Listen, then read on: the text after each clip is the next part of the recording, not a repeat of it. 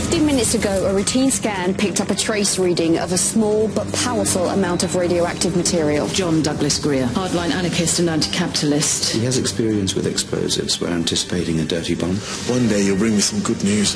Tarek was trawling CCTV the night he died, looking for the people who stole our laptop. If Jim Cover tricked Elena into thinking he was you, then we need to consider that he was involved in the attempted hit on Gavrik. Any nuclear threat takes automatic precedence. Every action is its own message. The attack's underway. Please don't do this to me! Control, I'm not going to make this.